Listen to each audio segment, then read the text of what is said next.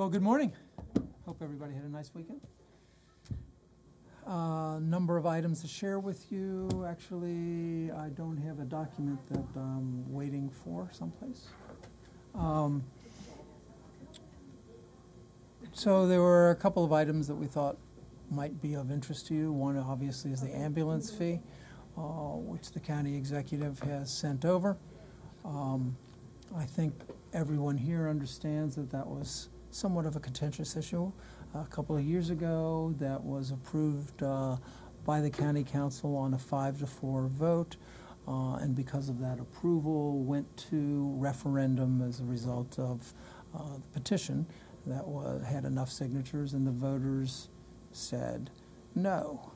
The county executive obviously believes that the economic circumstances today warrant revisiting that issue. And so the matter will probably be before my colleagues once again to determine whether or not we share that point of view or whether people believe that the voters have already spoken on this issue and therefore it's no longer really on the merits per se. It is whether or not one respects the voters' decision in this regard. I can't speak for my colleagues at this juncture. People are just absorbing this information. They're trying to figure out what their individual responses are, so I really can't predict how this will play out.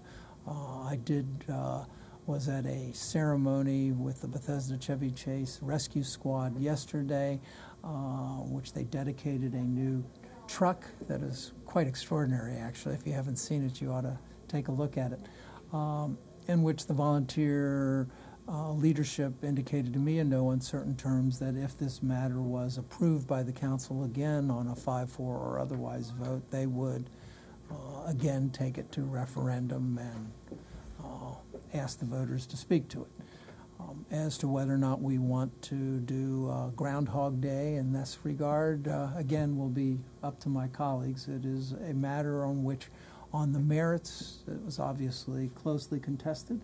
And as to whether or not people believe the merits, if you will, should decide the issue now, remains unclear.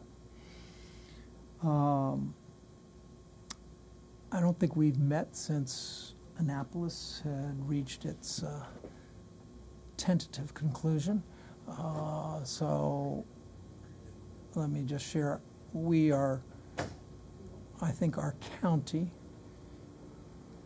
is disappointed with how the session concluded.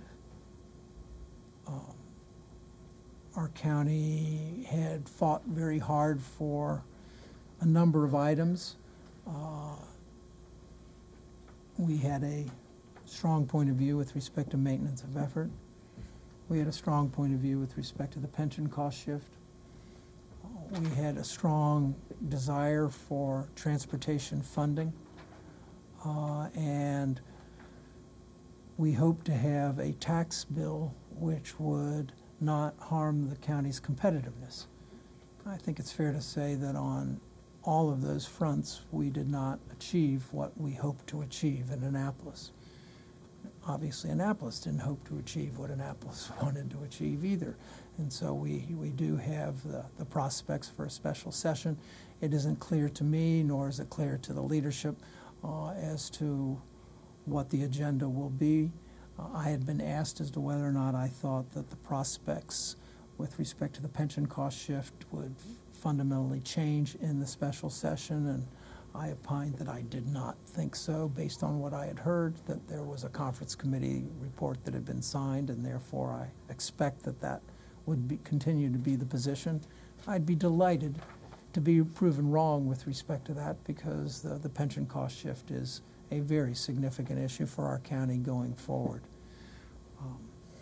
The doomsday budget is not particularly great outcome either. It is a one-year hit that would have a disproportionate impact on the school system as opposed to the budget which would, if approved, would have a disproportionate impact on county government per se for years to come. So there aren't good options here, and we will figure out what we need to do going forward. We're at the beginning of our budget process, And my hope is that Annapolis will reconvene in a time for us during the course of this budget to know what we need to do. That's not assured at this juncture.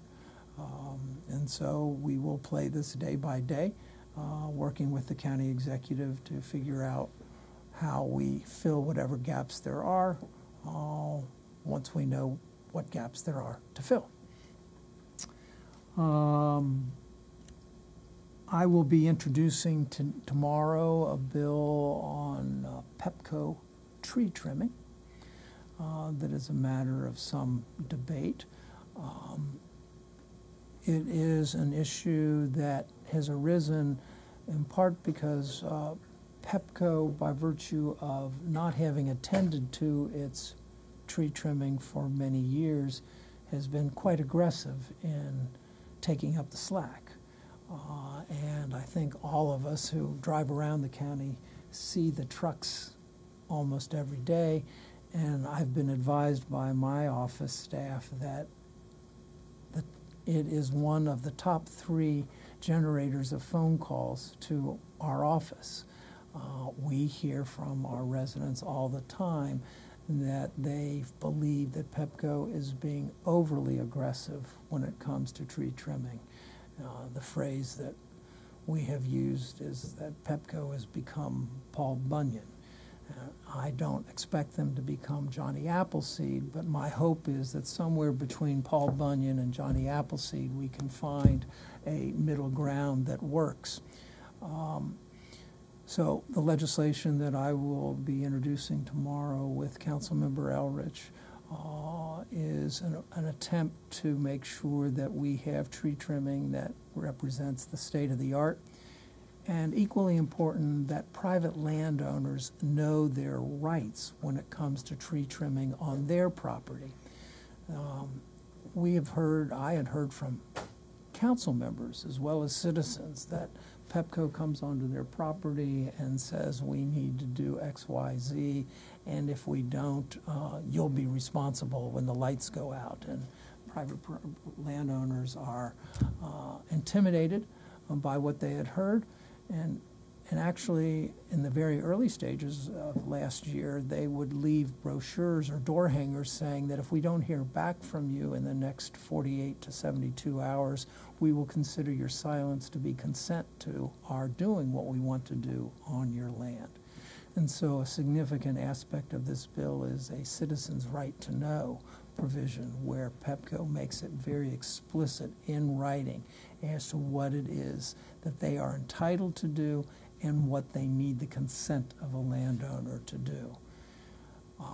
At the same time, you may remember that Pepco came to us at the height of their situation and said that there were property owners that even when a tree posed an imminent hazard to lines, the property owner would refuse, and they asked for special authority in that situation.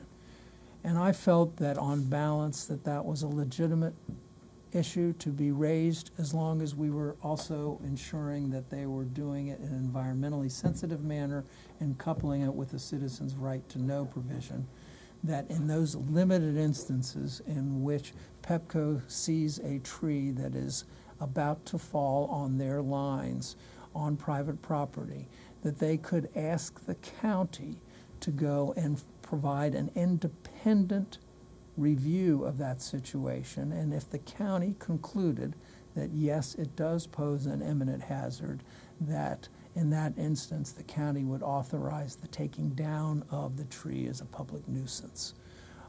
So it is very limited in scope, but felt like on balance it provided a balanced approach to this whole set of issues in which we do want more reliable service, but we also want to respect private property owners, and we want Pepco to do their work in an environmentally sensitive way.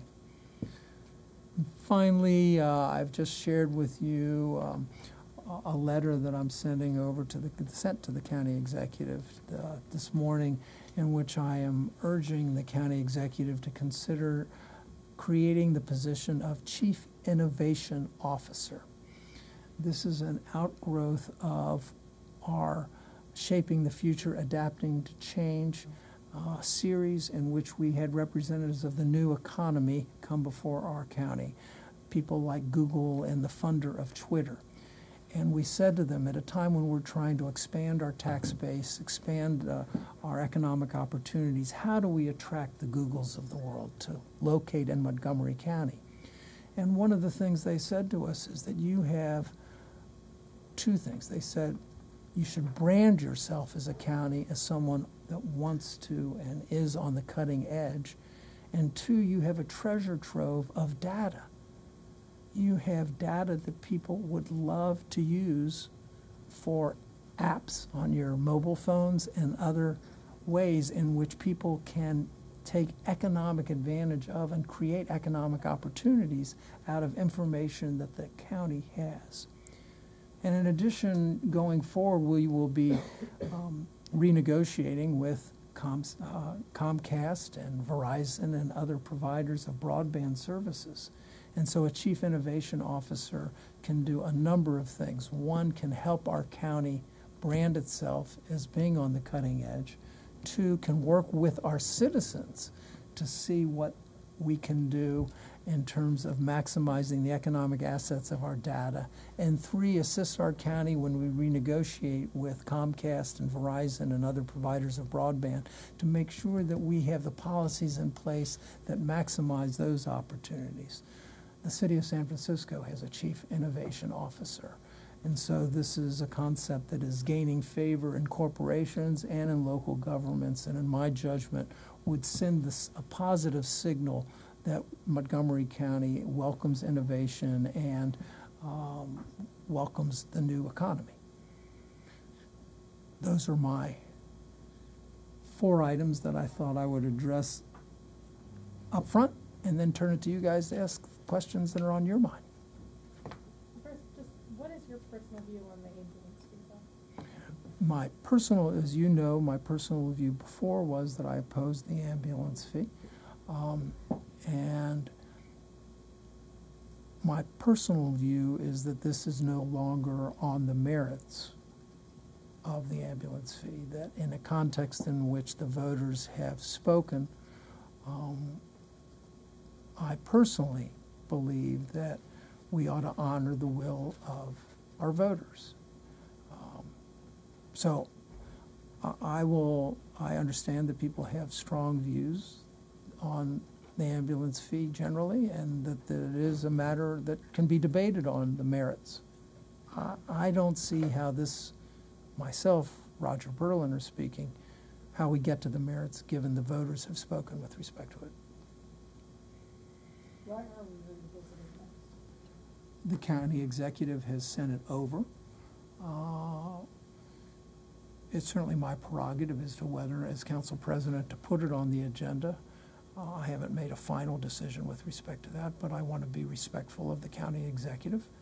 So my inclination in this moment is that I will put it on our agenda and allow my colleagues to vote up or down. But it is before us because the county executive is making it part of a supplemental budget request. You will clearly, he didn't just send this over without it having some impact on what he's going to be proposing in terms of the dollars that we will need either for Annapolis or otherwise. So that's why we're considering it. It's not because we raised our hands and said, gee, can we revisit this? Okay. Talking about, you said what you got from Annapolis, you wanted a tax bill that made you competitive with Virginia. It's going to be the income tax if they end up passing something. Do you see that making Montgomery County more or less competitive with Virginia? I think it's clear that what is under consideration now will make us less competitive with Northern Virginia, and I regret that. I personally thought that the Senate approach to taxation was a better approach for our county and still was a progressive approach. The legislation that I believe is under consideration now is more targeted on high-income earners, and that obviously has a disproportionate impact on Montgomery County. So in a context in which we're trying to create a positive incentive for businesses to relocate here, this will not be a plus for us. What can you say about the end of the session, how it ended with none of these things happening and all this infighting in the Democratic Party, particularly between the three top leaders. What's your sort of take on what happened, how it ended? I think that many of us share the view of Senator Raskin, who came before us the other night and said that he was embarrassed. I would be embarrassed if I were involved in that kind of situation. I do think it is fixable. I think there is an ongoing debate with respect to gambling and the extent of gambling in Annapolis, and that debate has overshadowed the other work, and so they need to resolve that set of issues. But I personally am confident that they will knock heads and will get this done. How important is it to the county, given your budget situation and all the budgeting you have to do in the next 2 weeks? How important is it to you guys that they come back quickly? Well, we are among the first counties in the state to move forward with our budget, and so it puts us in a bit of a quandary.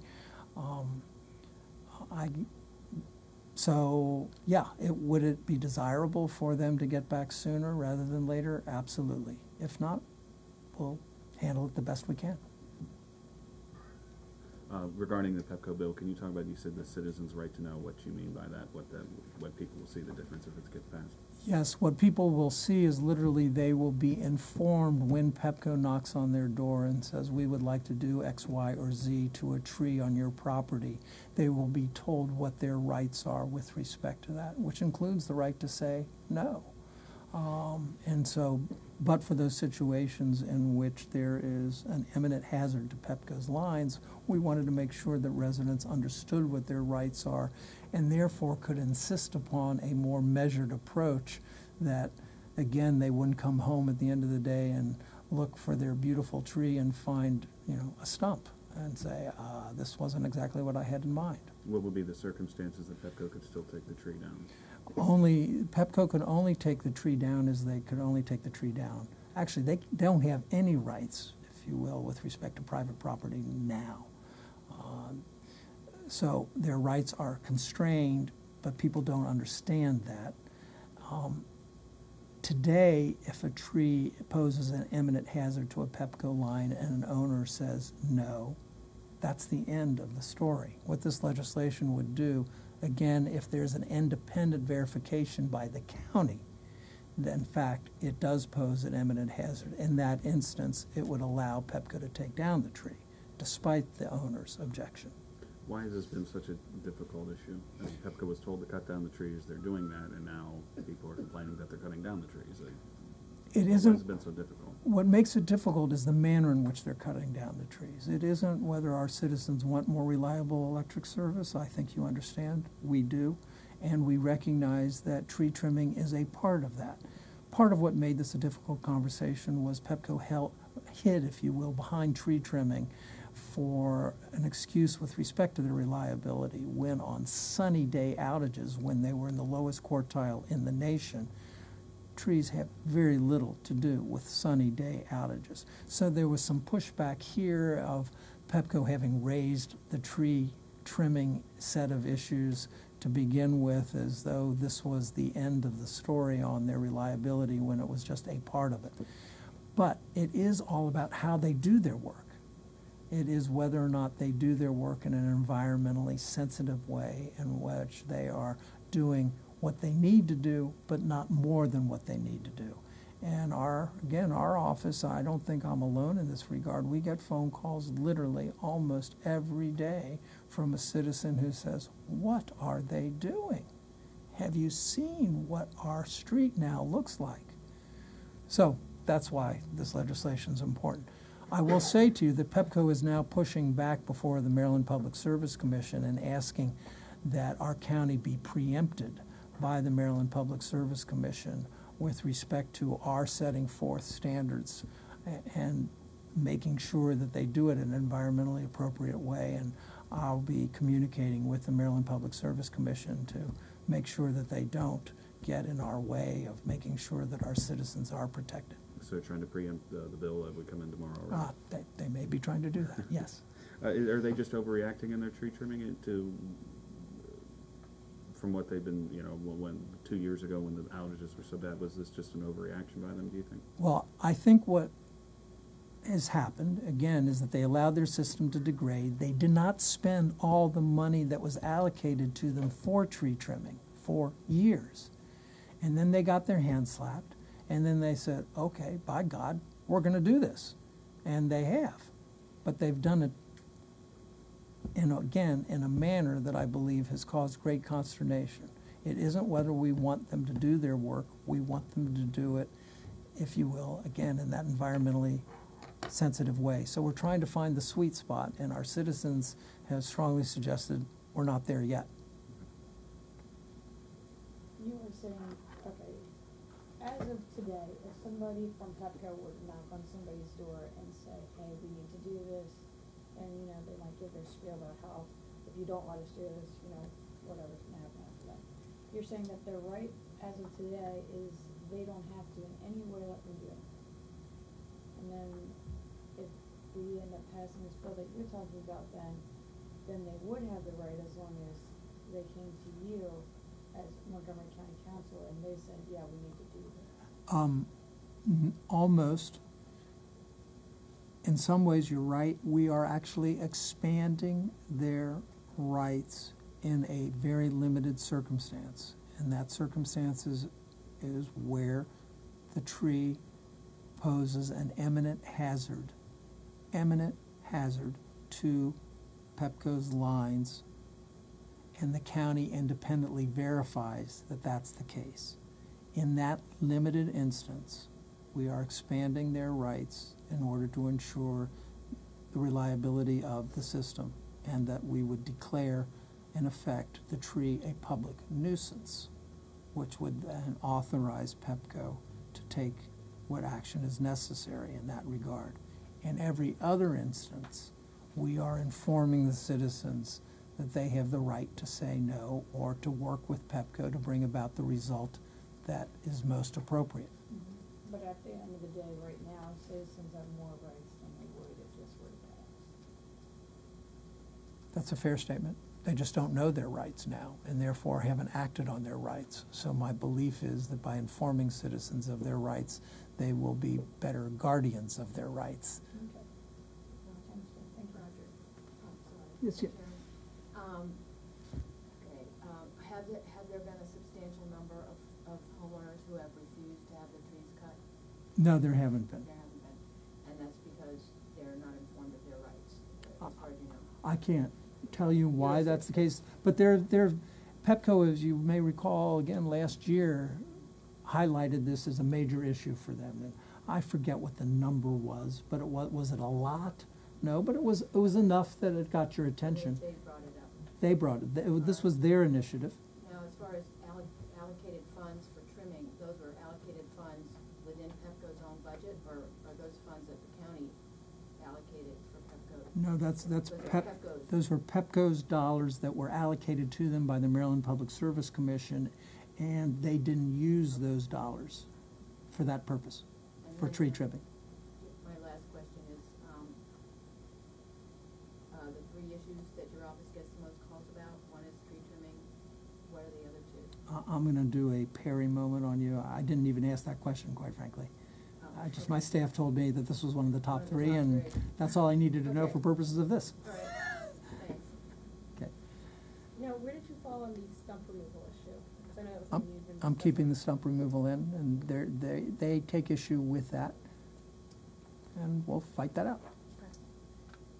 On the, in terms of paying for the pension shift, do you have any idea as to how you're going to be putting that into the budget? Any idea if you're going to be raising property taxes beyond what the county executive has proposed, for example? I think what I suggested, Rachel, is that we're in the very beginning stages of our budget deliberations, and so it would be inappropriate to suggest to you how we are going to deal with it. We're going to be working with the county executive. I'm going to be working with my colleagues, and we'll figure out what we think is the best way of dealing with it. We'll be scouring the budget to see what resources there are in the budget to address these shortfalls.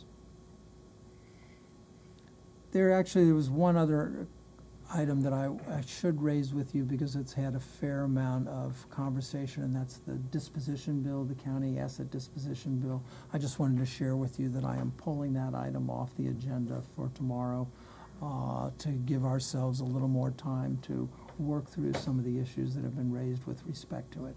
I would anticipate that we will be able to move the bill either next week or the week thereafter. I think there's some staff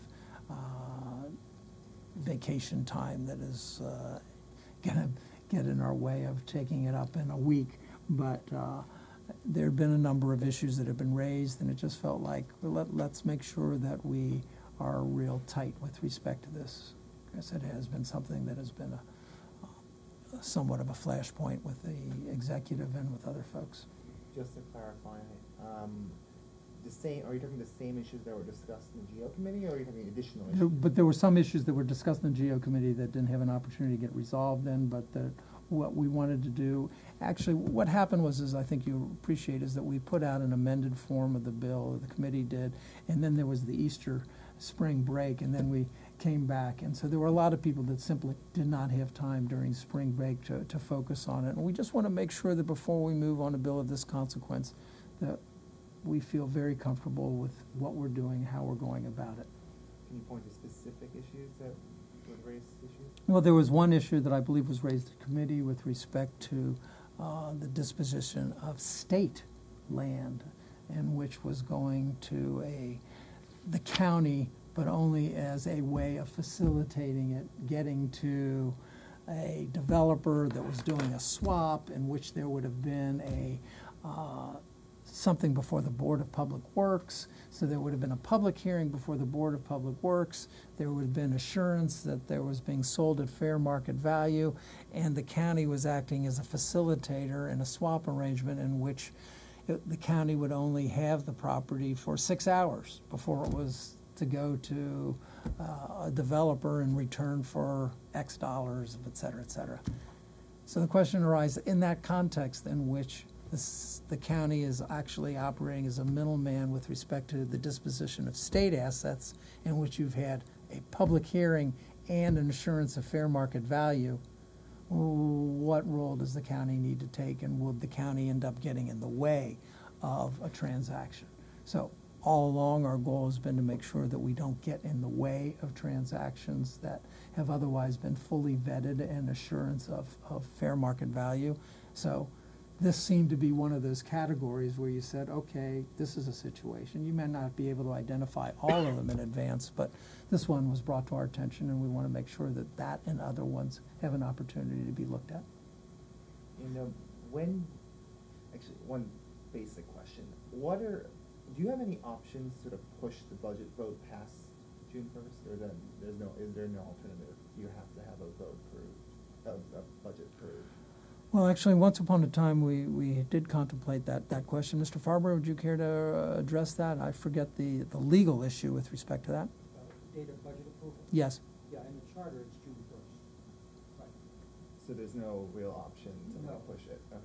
No. Going back to that ambulance topic, when will that be brought up next? When will we hear everybody else's opinion on the council? I don't know. Are you introducing it tomorrow? Is it on the calendar for tomorrow, introduction? I don't believe so. What is that? No, it's not. It's not. No, it hasn't. It's not being introduced tomorrow? It's not on the.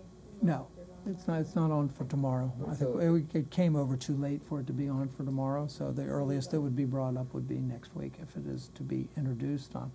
In conversation with my colleagues with respect to that, I've shared with you my own inclination, but I'll be talking with my colleagues with respect to how they would care to proceed on this. So would it be separate from the other budget amendments he would be introducing, or I guess all in one?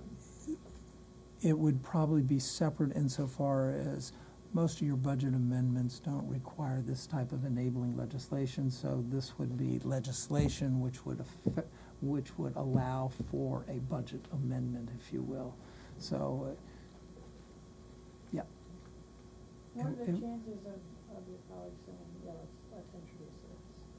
I mean, have you talked to them at all? Really, we just got this late last week, and so my chief of staff has sent around a memorandum to other chiefs of staffs and asked for my colleagues' views as to how they'd care for me to proceed with respect to this, and we'll just sort it out in the next week. Roger, the disposition bill, is that going back to committee for this final, or is this just like staff needs to work on some language? Yeah, it's not going back to Okay. committee. We'll have a number of meetings to try and figure out what amendments, if necessary, to prepare for when it comes to full council. And my hope would be that we'd be able to work out the bugs with respect to it to the extent that they exist, and then have a package of amendments that we would be ready to take to full council and take care of it there. You know, this goes back, you said, if it were to be introduced and we were to have to go back to voters and ask them, hey, what do you think about this thing? I mean, we'd have to do that all over again. I find that to be like maybe, that'd be pretty annoying for voters to have to go back and once again sit there and express their opinion on the same thing all over again. I've shared my own views with you with respect to whether this is something we ought to pursue, but again, there are other views out there, so that I've shared with you mine. Was that a binding referendum when they voted? Well, certainly binding as it pertains to the legislation at that time. I don't believe the county executive is precluded by law from resubmitting 2 years later, if you will, a similar, if not identical, issue. I mean, he did not amend the legislation. If it had been amended legislation, it might have changed might have warranted, if you will, a different conversation. But putting the precise same proposition back before county residents 2 years later on the basis of a fiscal situation which, at least to this member's perspective, isn't materially different from what we faced 2 years ago at the height of the recession. But he has a different point of view. If you do introduce this, do you plan to wait until the state decides what budget is coming down? Because that could make the difference as to how much the county would be short. That's certainly one possibility, but I think our county is going to, and our council is going to have to make the best assumptions it can with respect to Annapolis if they fail to come back before we have to act. Going back to the Pepco bill, just talking about sort of, I guess, the stick, there's like a provision for violations of the Class A. Could you just explain that a little bit? Well, basically what we want to make sure is that when we set forth these standards, which again are standards that are industry standards, to make sure that people are trimming trees in an appropriate manner, that if a consumer concludes or if a resident says, gosh, that's not the case, and the county explores the situation and finds that it's not the case, then it'd be a violation of county law. But is that a civil fine, or is it even a fine, or is it just a letter in the record or somewhere, or I just wanted to just... It's a civil fine. Do you know how much? Because it's not clear in the... Oh, I forget what the class, it's, Ms. Buffon, do you? Off the top of my head. Okay, we'll get that information for you.